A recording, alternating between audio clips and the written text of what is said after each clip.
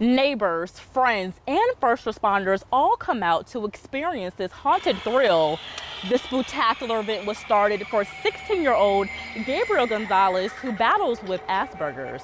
The Colling family has been doing this for 5 years now. The son, who was diagnosed with Asperger's at 8 years old, says he once felt left out when he couldn't trick-or-treat with his brother, but now he's happy to experience Halloween without leaving his home. I really have a lot of stress on my hand, and I feel like Sunday would just be a good way just to let it out.